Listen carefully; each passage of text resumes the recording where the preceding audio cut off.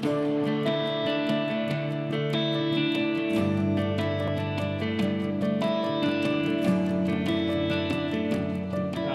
is a follow-up webinar from a session that we ran with Central Queensland University. We do the athletics for the podiatry students up there alongside La Trobe University and Charles Sturt University. So today we have a number of students that are both new to Orthotech and been using us for a couple of years. We have a number of clients who will, this will be good revision for them. We also have quite a few clients that don't use us who are welcome to jump in and have a look at what we do. So for those of us who do use this, I'm just going to start sharing my screen.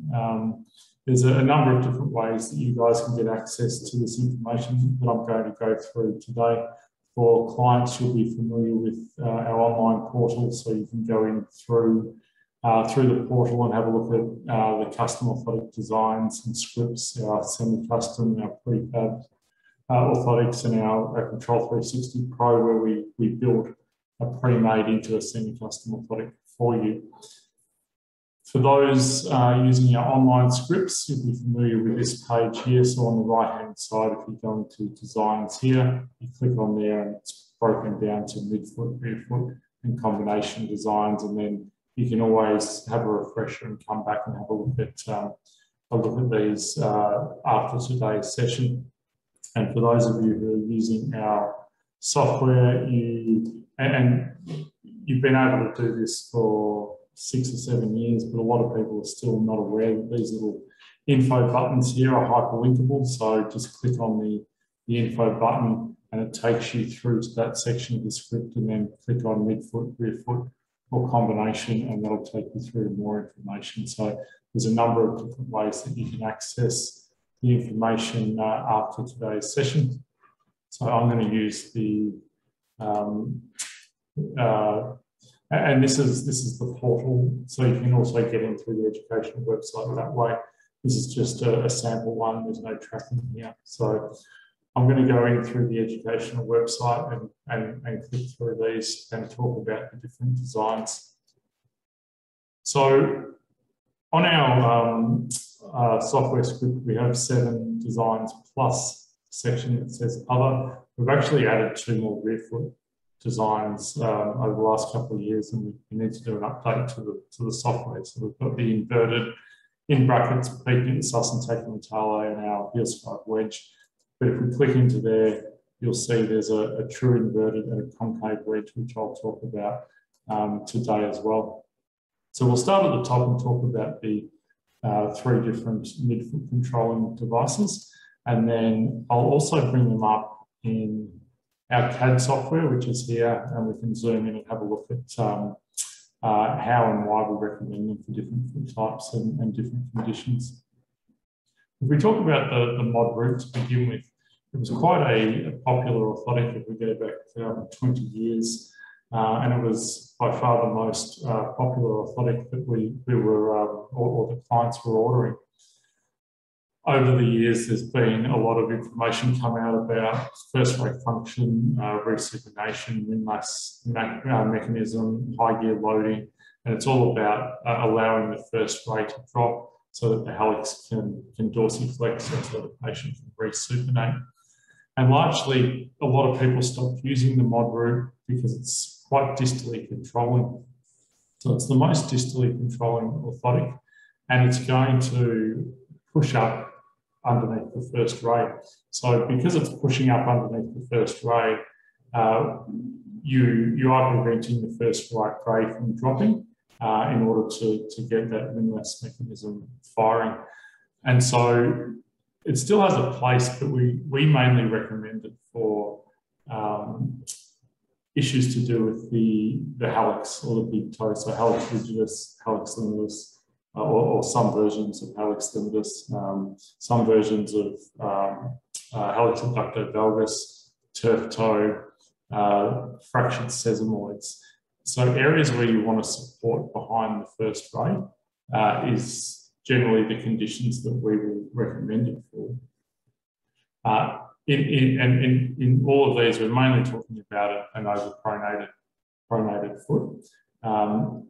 So most of the midfoot designs are based around a normal subtalar joint axis, so a normal, if you like, being running from posterior lateral calc through the second, third met head, where medial to that subtalar joint axis, we have a supination moment. I'll just quickly jump into, because I know we've got some students and some first and second year students. So the subtalar joint axis theory is anything on the medial side to that axis is going to be a supination moment upon ground reaction force or upon the foot stepping on the orthotic. So any control through here is going to tip it on that axis and supinate the foot or resupinate the foot. Anything put lateral to that side is going to pronate it. So, and we'll talk a little bit more about this with the rear foot devices. But most of the midfoot controlling devices, you're going to use them for a normal subtalar joint axis, still within an overpronated foot, or a hypermobile pronated foot that isn't due to a medially deviated subtalar joint axis. And so that covers the mod root.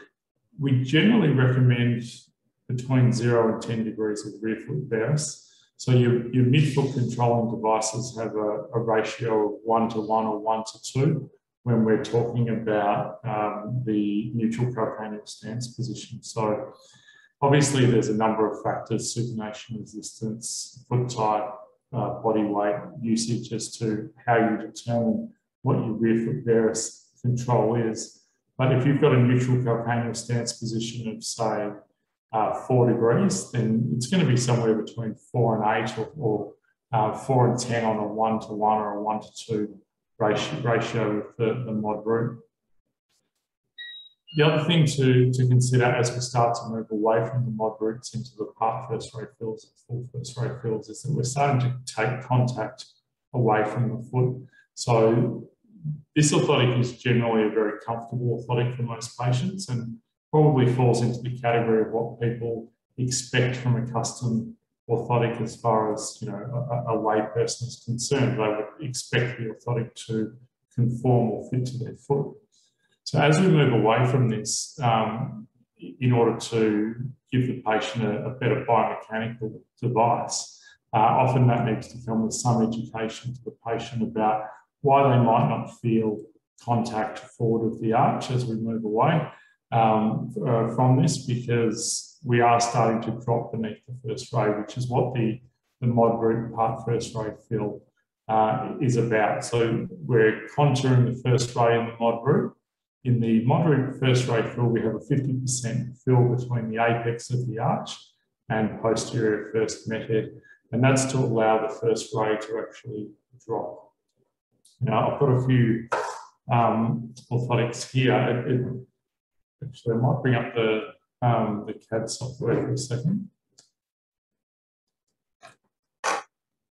So we're quite parabolic there in the shape of the orthotic. So we achieve two things by moving away from that with the part first ray fill. We take the physical shape away from the foot to allow it to drop. But as we straighten out this section of the orthotic, we actually get more flex into the device. So you'll get more flex in the anterior aspect of the orthotic. So you allow it to drop, and then if there's pressure on the orthotic, it will flex again. And we'll talk about the rear foot devices a little bit later that have they peak early and drop away over a longer distance. That long flat section of the orthotic creates much more flex, and that's what we want because we don't want to be controlling beneath that point.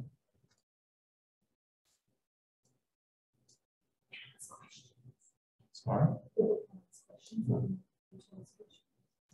Michelle was just saying, if you want to ask questions, feel free to write them. I might leave questions to the very end just so I can get through all of it. Now, most of these orthotics sit between 4 and 8 degrees. So as we start to take contact away from the foot, we generally recommend in the overpronated foot that we complement that with some degree of rear foot varus control. And the reason for that, in a closed kinematic chain, when the foot's planted on the floor, as you invert the rear foot, or as you create a varus force to the calcaneus, it's naturally going to pick up the articulating bones further forward to lift up the arch. So it starts to pick up the talus head starts to abduct, it starts to pick up mid-tarsal joints. And so you become less reliant on the apex of the arch as you start to incorporate rear foot varus into the device, just because it naturally picks up the mid-tarsal joints. And so complementing that force means you're less reliant on the apex of the arch, and you enable the first ray to drop more freely. So this is our most common orthotic across the 9 designs, and I'll go in and just show you some stats on it. So this makes up 28% of all orthotics that we receive at the moment. And it also, because it's our most popular one, it's the basis for our Control 360 orthotics, which I'll just click into quickly to show you.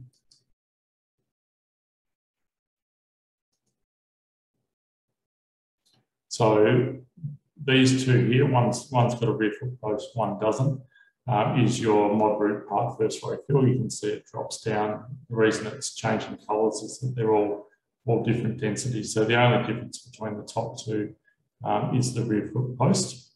And then the wedge device, which I'll come back to when I'm talking about that, is also part of that, those pre-made orthotics. So the final one of our mid-foot controlling devices is our full first ray fill. So you can see it hits the apex of the arch, and then it's almost a straight line down to posterior first MPJ.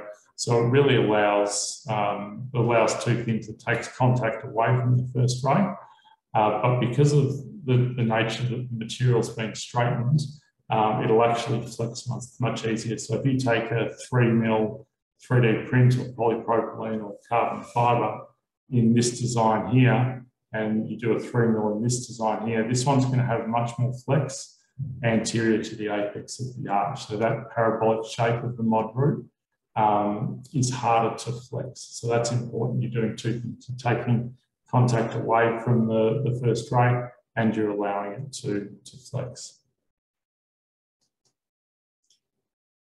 So that covers the midfoot devices. Actually, before I move on, so as we start to create reverse Morton's extensions, extended forefoot valgus control for treating things like plantar fasciitis, where there's a lot of research about inverting rear foot, everting forefoot to shorten the distance between the calcaneus and the net heads to take the pressure off the plantar fascia, then you need to make sure you're prescribing an orthotic design that enables that first ray to drop down. You don't want to be doing reverse Mortons or forefoot valguses in a mod root design, because you're pushing that forefoot back onto the first ray.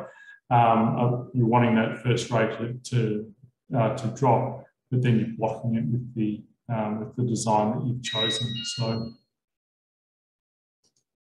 okay, so we'll move into the rear foot devices. So, going back, as I said before, a couple of years ago, we've added a couple of rear foot devices, which I'll go through. And again, rear foot devices, if we go back to this, make up about 35–36% of the orders that we received. And that's broken into our concave wedge, our true inverted, our heel skive wedge, and then our inverted as well. So we'll go through each of those now. So firstly, the inverted. So we've put in brackets sus tali because they're designed to peak at the sus intectum and talo, and then they drop away pretty quickly. So if we use this theory to describe what we're trying to achieve, we need to get as much control into the supination moment. So that's medial to that medially deviated subtalar joint axis. And that's the only area that we can actually control this sort of foot type. So they're generally reserved for your pes planus foot types, your pes planus with your abducted feet. So you can have hypermobile flat feet that don't necessarily fall into this category of a medially deviated subtalar joint axis. And with those orthotics, you can go back to a midfoot. But if you are measuring the subtalar joint axis in your clinic, and using this one as an example, if your subtalar joint axis is posterior lateral calc running through the navicular, for example, then you've got to get all that control behind it. And the reason the orthotics drop away pretty quickly is that we don't want to support this area of the foot. So we don't want to support, sub-first metatarsal or cuneiforms or anything like that. So again, taking contact away from the foot and allowing it to drop. So this sort of orthotic, the inverted orthotic can have any sort of heel cup you like. So if you need a rear foot controlling device and a heel cup is important to you for, let's use plantar fasciitis as another example where you want to contain the fat pad or you want to build some cushioning inside the heel to dampen the compression forces on heel strike, then your inverted orthotic is the orthotic to use. You can have a 20 or 30 mil heel cup or a 12 mil heel cup. Some of the other rear foot devices, we can't have those heel cups. So your inverted devices sort of have a 1:5 ratio when we look at neutral calcaneal stance position. Once again, you need to factor in other things like supination resistance, but if you had a 5-degree neutral calcaneal stance, then you're looking at about a 25-degree rear foot varus in the inverted orthotic. And some people that like to be conservative in their orthotics will often, not want to go to 20 or 25 degrees, but you've just got to keep in the back of your mind that this is the area of the foot that you need to get all your control in. And upon ground reaction, this whole area of the foot is a pronatory force tipping you on that axis. So, trying to counteract that as a pronatory force with 4, 5, 6 degrees in such a small area of the rear foot just doesn't tend to work and doesn't tend to be comfortable. So people like to be conservative in their rear foots so that they create a comfortable device. But if you put 4 or 5 or 6 degrees in that area there, then all you're asking of the orthotic is the apex of the arch, and then it does become uncomfortable. So, and we'll see the intrinsic rear foot angle as we move into the next device, which is your heel skive wedge. So again, sus tali peaks at the same point, same theory in relation to taking contact away from midfoot and allowing that material to bottom out. But as you can see on the right-hand side here, it is a wedge from medial to lateral. And because it's a wedge, it has no concavity to the base of it. And so we liken it to a doorstop underneath the medial calc to maximally invert the calcaneus in a relatively low bulk device.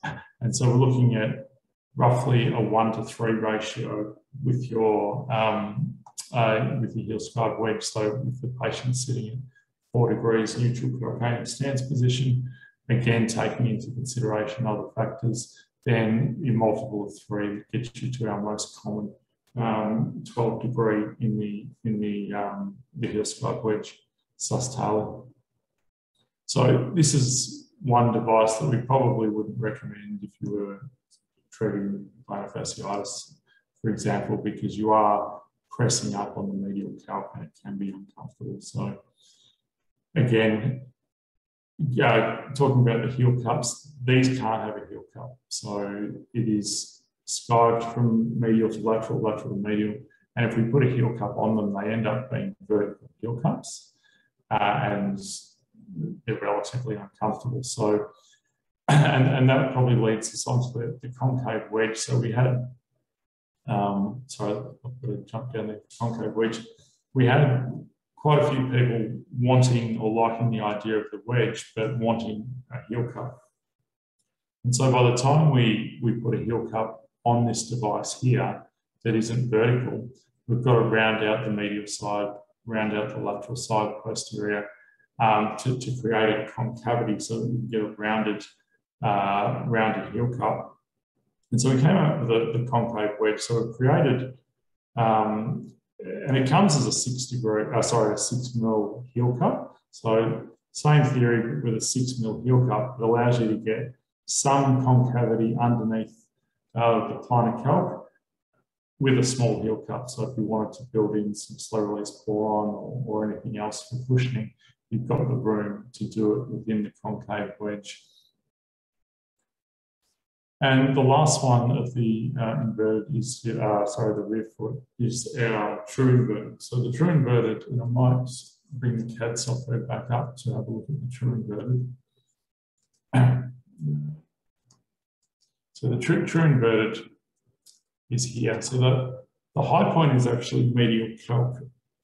And so the area that you've got to work in an orthotic like that is sort of posterior lateral calc to medial calc.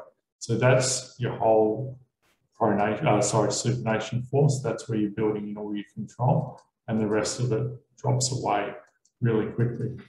So we brought this out a couple of years ago because some clients were finding that the inverted device was too far forward and they needed it further back. So the theory behind that orthotic there is, if you're measuring the subtalar joint axis, you're mainly measuring it non-weight bearing.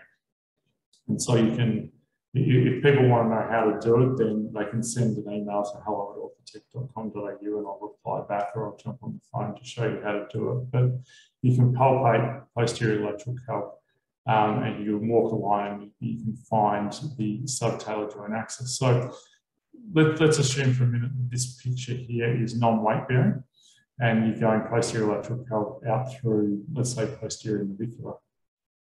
When that patient stands up, that axis moves medially as the tibia rotates internally, as the foot pronates. So what you can have is a subtalar joint axis that's there non-weight bearing, but when they stand, that shifts all the way around here.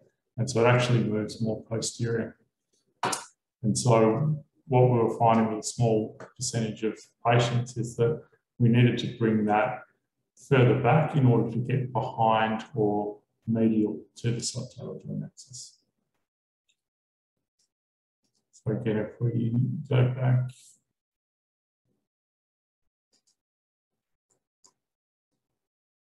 and so in the last couple of years, that's become 5% of our orders are now true inverted. So it used to just be the inverted.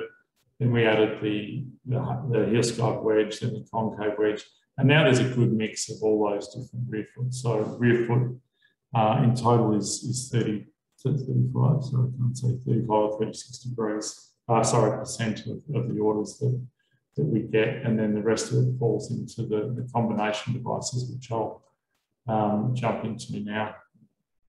So the combination devices are really combining what we're doing with the rear foot with what we're trying to do in the midfoot. So it's not a pure rear foot, it's not a pure midfoot, it's combining them both. And the most popular one would be the mid-inverted. So the mid-inverted, and as the name suggests, it's halfway between a midfoot controlling and an inverted or a rear foot controlling in its high point. So its high point is subtalar navicular.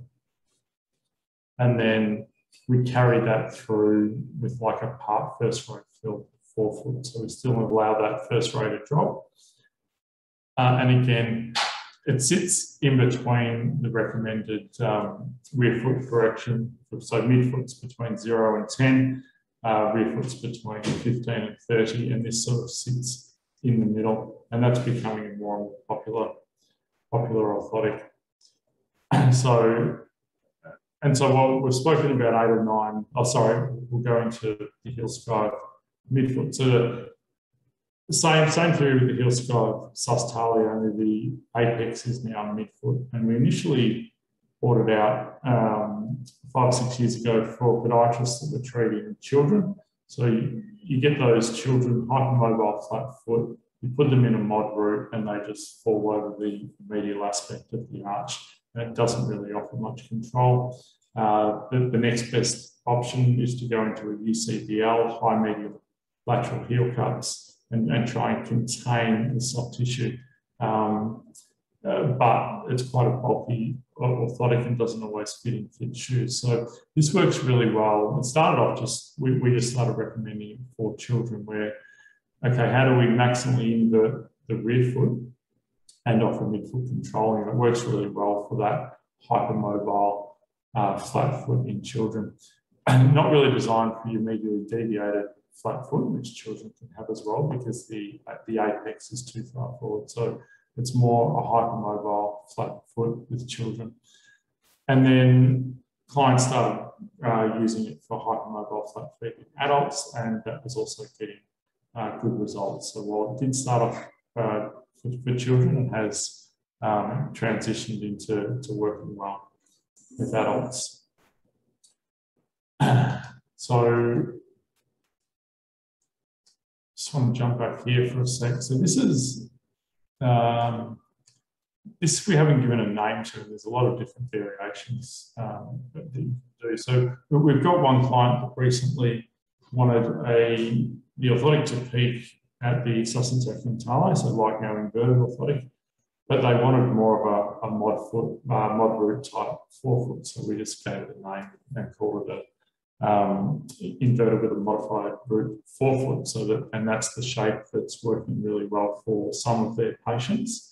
And we get that with other designs. So we can get a mid-inverted with a full first ray in the forefoot. So while there's 9 designs, and while 9 designs can be complicated in itself at times, if you're looking for something else that we don't offer, then that's just a matter of giving it a name, or and some people name it after themselves. So we do have another section in there. So we've come up with a design that suits what you're trying to achieve. And so we don't want to pigeonhole you into what we have to offer you then for your own designs. Sorry, I thought someone was asking me a question. So, is it? Okay. Sorry, there's questions. All right. Let me have a look. Do other labs have this many designs? Look, I know some of them don't, and I know some of them probably do. We've slowly added designs that we think are valid, and I completely get that it can be quite overwhelming. And so especially for students and for people starting to learn their biomechanics, we'll generally recommend that you start with 2 or 3 of our designs. So your mod root part first ray fill being that one there. So being our most common design, our inverted orthotic as a rear foot. Sorry, there's quite a few open here.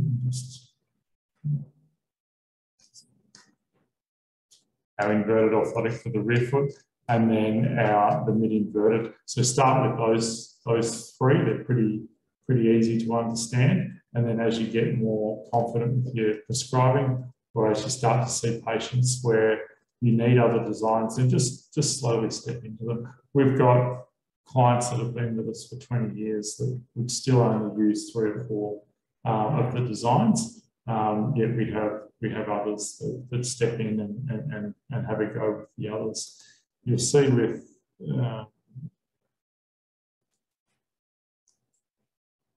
so you'll see like the heel scarp wedge midfoot is only used 2% of the time, the true inverted 5%. So if you stick to your inverted mod root part first ray fill and the mid inverted, so those three big ones there, and then your mod root for your hallux issues, and just expand from there. So the other question I've got here is a TCI exactly what we send through in the scan, or does it get changed in the CAD? So a TCI being a total contact inner sole, or being referred to as an accommodative device. We contour the scan exactly. So with a modified route, we'll be very close, but with a TCI, which is often used for diabetics, then we will follow it exactly.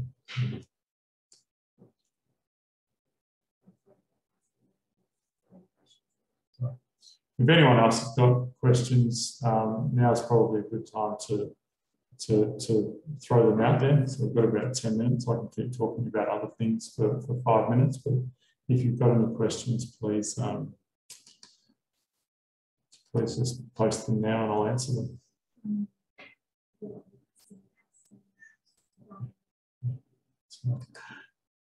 So all of those 9 designs are also in our semi-custom range of athletics. So again, if you're using our semi-custom form, it's just a matter of writing the design in that you want there, and it brings up all of them. So for a very long time, we've had our most popular mod route, part first row fill, our inverted, our wedge, and our mid-inverted. So that's sort of been our semi-custom range.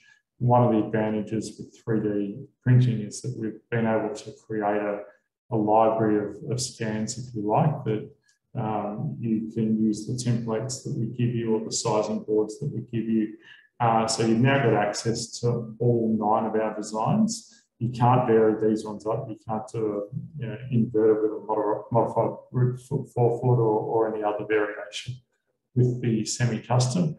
But the other 5 designs, so the mod route, the full first row fill, midfoot, heel scope wedge, true inverted, and concave wedge can now be ordered in 3D print.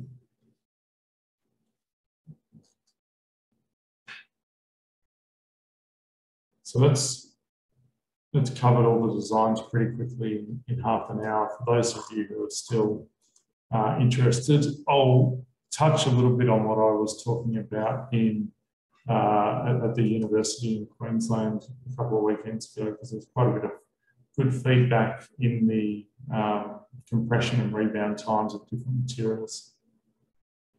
So we still offer all the materials. We are 54% 3D print at the moment. We did get up to about 75% 3D print, and then it's come off and it's leveled off at around 54% because the other materials still offer different properties. So, and compression and rebound timing is one of them. So composite has the fastest rebound. So when we talk about rebound, it's as we flex the athletic, how quickly we bounce back out of it. So composite doesn't require too much force before it flexes, and it rebounds really quickly. So we use that for marathon runners, and we talk on the education website about one-directional athletes using it, because as they pronate into it, they conserve that energy and bounce out pretty quickly. 3D print sits sort of in the middle, so it does require a little bit more force. And again, this is a hard, we've done this with our mod route part first row fill. So obviously an inverted orthotic is designed to flex different to a mod route, but we've done it with our most popular midfoot controlling device. So it requires a little bit more force on at the same thickness, and it rebounds faster than poly, but not as fast as composite. So the 3D print sort of sits in the middle there in relation to its rebound rate. Polypropylene still has a place because it doesn't take as much force to flex, and it rebounds a little bit slower than the other two. So if you've got a hot spot or a blister or a fibroma or something where you want one of the rigid materials to flex and to rebound slower for comfort, then you're better off going into polypropylene device over the other two rigid materials, and then you've got EVA and subortholene. So we still use subortholene, although you can see up there it's sitting at around 1% of our orders. So we never phased it out because people are still ordering them. But polypropylene still makes up about 25% of our orders. EVA and composite, and then 3D print is more than half of the orders that we receive. This little table at the top just goes through some pros and cons of the different materials. So 3D printer, when it comes to modifying it in your clinic, it's a little bit harder than polypropylene or EVA. It's a little bit harder to grind. It's a little bit harder to heat adjust. It's not as hard as composite. Composite's quite difficult. We generally get them sent back here. You need sort of proper grinders and experience to modify the composite. Repeatability, you 3D print, if you want the exact same orthotic 10 years later, you will get it. Polypropylene and EVA, we tend to change the way we do things over time to better what we do. And so sometimes the grind in 10 years is going to be slightly different to what it was 10 years ago. And that's just natural evolution of how we do things. As much as they're direct milled, they're still hand finished. And so we do try and improve on things, and that might mean that it's slightly different to what we were doing 5 or 10 years ago. Rebound rate, so your composite, if that's important, composite is the material to go for. And I've gone through that, so I won't touch on rebound rate. 3D print is by far the lightest orthotic, and that was one of the overwhelming benefits when we started doing it. So people hardly notice the orthotic in their shoes. So if weight's an issue, then this is all on our educational website for our clients and that they can access. Thickness, composite's still the thinnest material, so a 3mm composite is more like a 5mm 3D print or poly, but then 3D print and poly aren't far behind, and then obviously EVA and so forth. Turnaround times, there are issues with getting, we've got 3+, it's probably more like realistically 4 to 5+.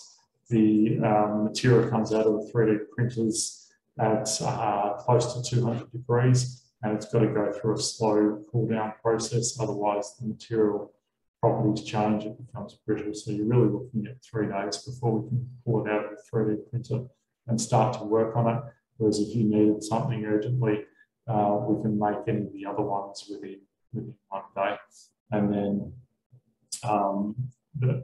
if price is important to you, then polypropylene and EVA are generally a cheaper orthotic than composite and 3D print, although it's not a huge amount. You're looking at $5, $10, $15 difference between them. So we've got a couple more questions.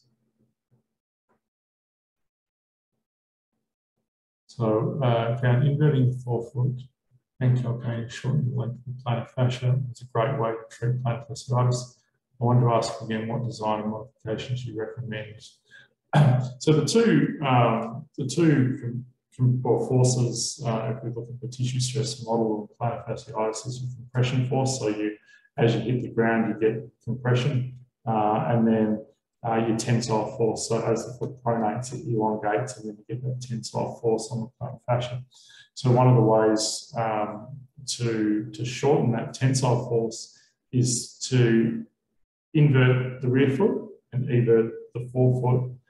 And you can, even if you just take your shoes off and got a pronated foot, put it on the ground and go from a resting calcaneal to a neutral calcaneal, you'll see the foot shorten anywhere from sort of 5mm up to sort of 20mm over pronated foot.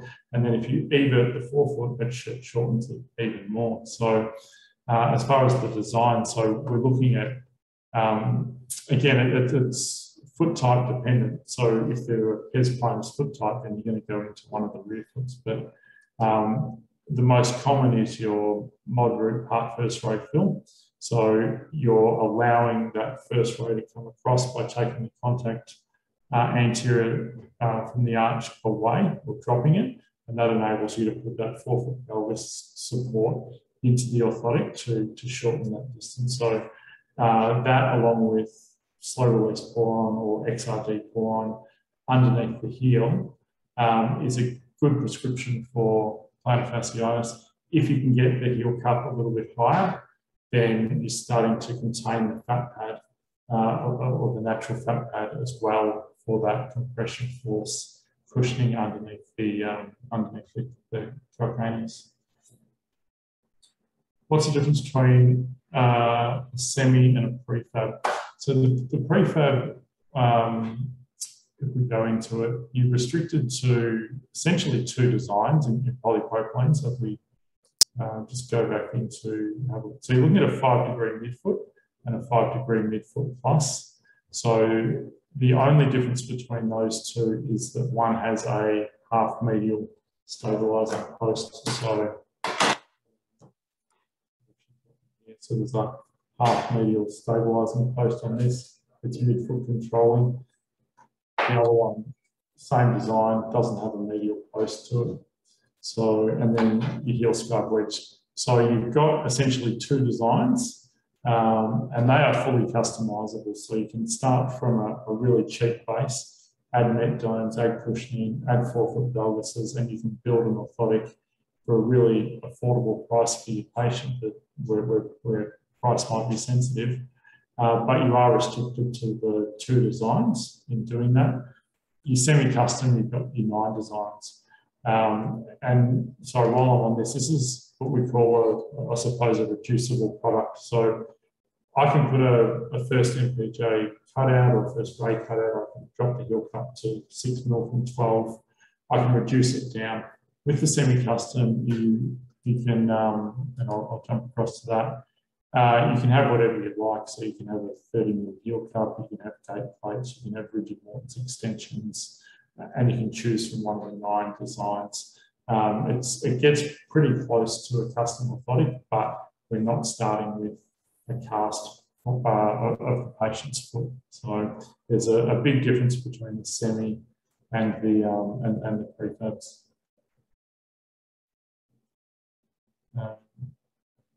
Is there a more updated prescription form that has the contract breach on it? There will be shortly, but this is the form here. Just put in other at the moment. Just tick that and put contract breach, and everything else is the same. So you can write it in there.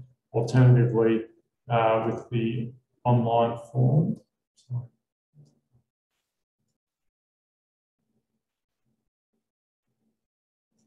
Design, it's sitting there. So if you're using the online form, it is up to date. If you're using the software form, then you just need to put it in the other box until we do the update, which we are working on. How are you finding the durability of 3D print materials over time compared to poly? As used historically, we all have the experience of long durability of poly. I'm not always sure how to set the expectation of the patients when dispensing the new 3D print. So we've been 3D printing since 2017, so we're 4 years into it now, and the longevity is no different, in my opinion, to polypropylene. What is different is in both composite and 3D print and composite, we get about a 5% fracture rate in Morton's extensions. So as they bend through them over time, those materials can fracture. So we'll always make them in 3D print and make them in composite if people want them. But if it cracks and we remake it under warranty, we'll move to poly because it's just too much force going through that Morton's extension for that patient. All the other extensions, gate plates and things like that have been fine. So and hopefully that answers your question. Yeah, there's not a whole lot of difference in relation to the longevity. So, will you get rid of poly like other labs have? I love using poly. So the short answer is no. So it is still 25% of our orders, and hopefully I've explained why it is 25% of our orders. I understand why labs do it. Some would have to run multiple softwares, multiple software subscriptions. They're not cheap to direct mill or to mill positives or 3D print. So the cost of doing all that can be quite expensive. We've always developed our own software. We've got the range to do it all. And as you can see, we're still doing subortholine, which is 1% of our orders, but people still want it, so we're still offering it. Are you finding 3D print devices flex out quicker, get softer quicker? So I think I answered that with the last question. We haven't really noticed any difference to poly. If you put a 130 kilo person in a 2 mil 3D print, it will bottom out, but so will poly if you do the same thing. So the same sort of engineering principles apply when choosing the thickness of the device, but no, we haven't really seen them flex out or get softer. Can we have access to the webinar at a later date? Because I found it helpful. Yeah, so you'll get an email. It'll be on the portal. So all our clients will have access to it. Non-clients, I'm not sure. Maybe email hello. Certainly all our webinars are posted on our portal so that you guys can have a refresher.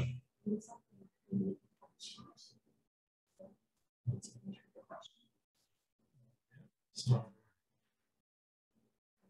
what type of casts? Oh, yeah, I'll start with the first one.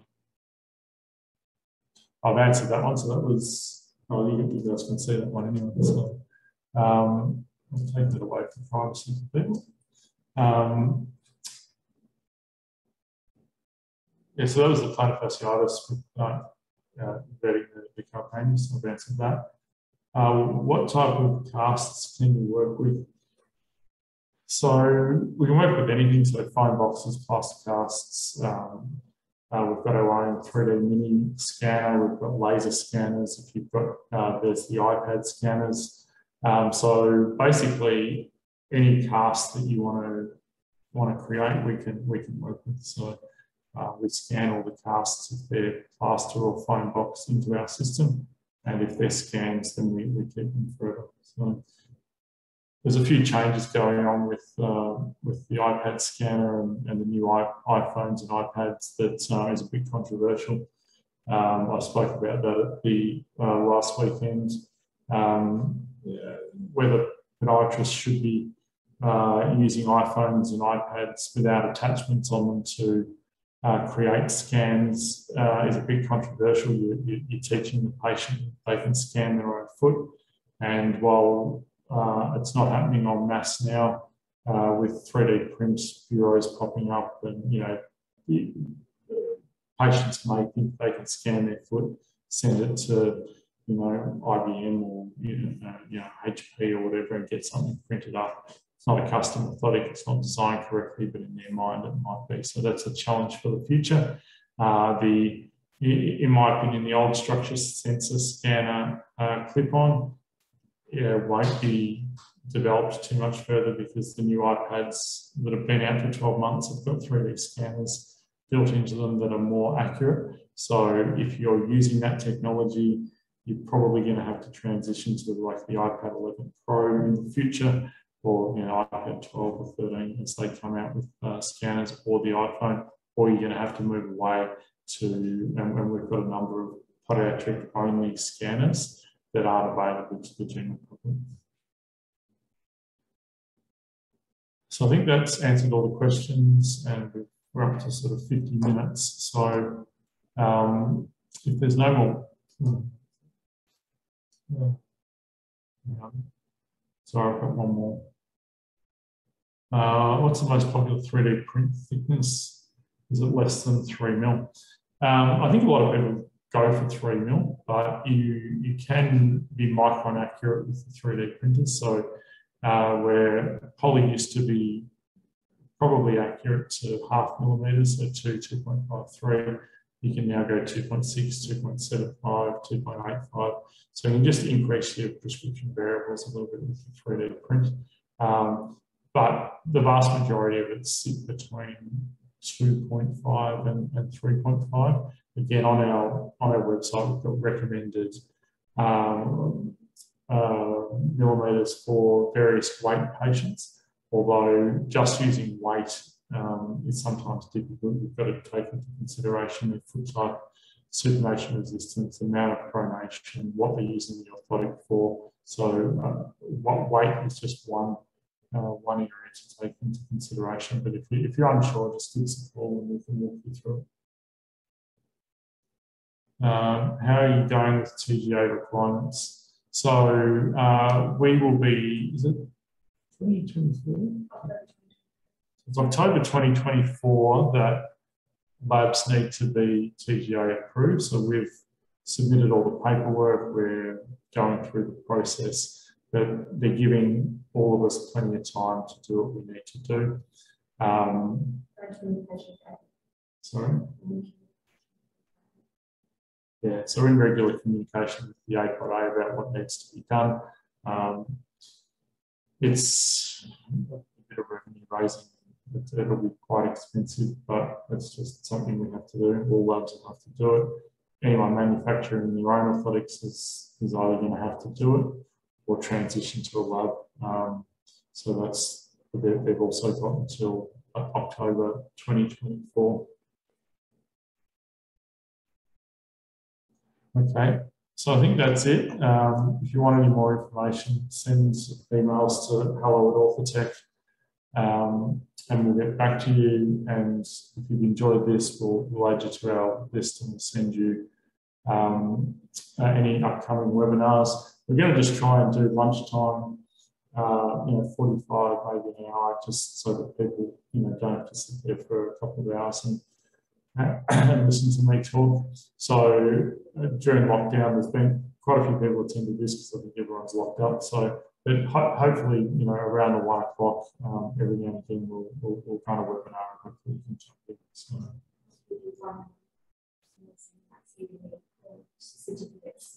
Michelle just said we're sending out CBD point certificates if you've registered and attended this. So yeah, it's just a way to easily get your CBD points up, especially during lockdown, where there's not that many events on.